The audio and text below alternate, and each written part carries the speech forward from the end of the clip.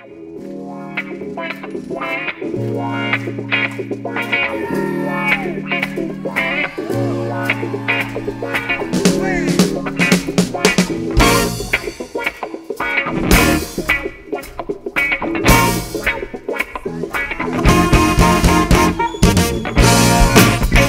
I'm Matt Taylor. Welcome to the Antique Photons Observatory Report.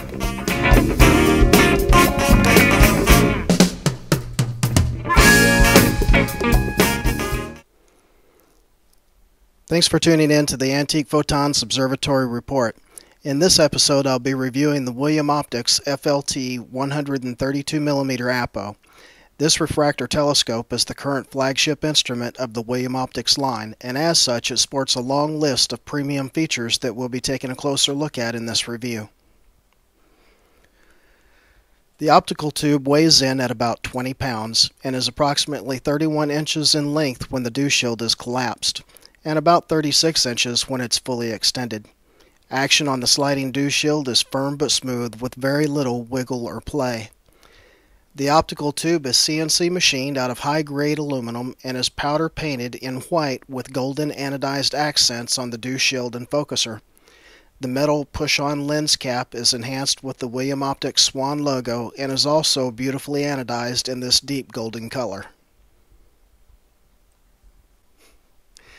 This telescope features a top-quality 132mm air-spaced triplet apochromatic objective lens that is 925mm in focal length and is made using FPL 53 glass for superb color correction and tack-sharp focusing.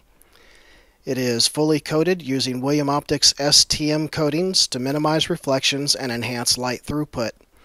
Due to the very high quality and design of this lens, the FLT 132 is ideal for both viewing at the eyepiece or imaging the night sky using DSLR or CCD cameras.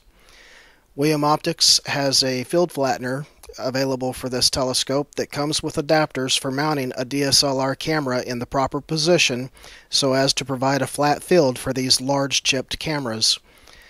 This field flattener can also be used with CCD cameras, but as of yet, there are no off-the-shelf adapters that provide the proper spacing between the CCD chip and the flattener that I know of. Those who are using this flattener with a CCD camera that I know of have made custom adapters or have had these adapters made for them.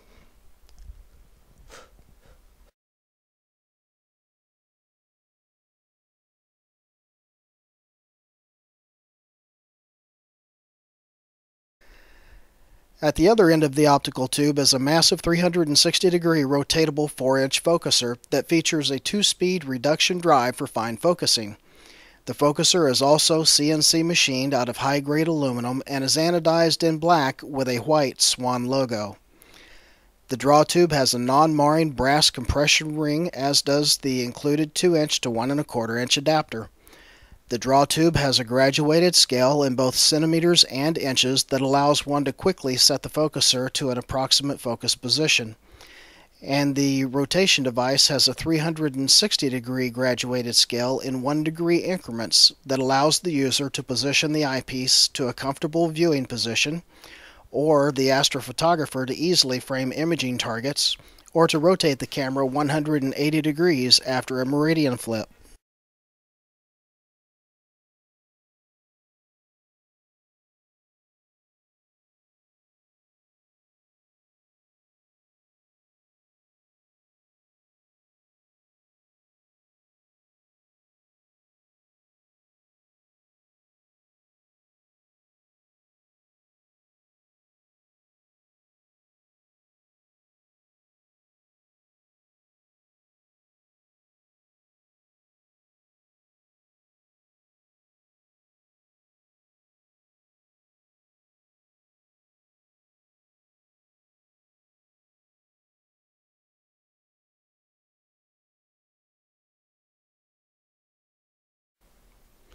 Also included with the FLT 132 is a set of mounting rings that are machined out of aluminum and anodized black in color, and a high-quality carrying case that has cut-to-shape high-impact foam inside to protect the telescope. It has 2 handles and wheels on one end for easier transport. Mine is the FLT132-P package that also includes a high-quality 2-inch quartz dielectric diagonal. In addition to these items, I also purchased a 2-inch extension tube for the telescope's focuser that makes reaching focus when using a CCD camera possible. This item was an additional $39. As pictured here, this package retails for $3,998 from William Optics. I've used this telescope primarily for imaging, but have on occasion used it for viewing. When viewing, I've used Nagler and Panoptic eyepieces. The moon and planets snap to focus as one would expect from a high-quality Apple refractor, and false color is not present at all, even on the brightest of objects. On some nights of relatively good seeing, views of the moon were some of the sharpest I've ever seen, and the 132mm objective renders my favorite colorful doubles beautifully. I was really surprised by how well this telescope performs on deep space objects, especially where some of the brighter nebulas and galaxies are concerned.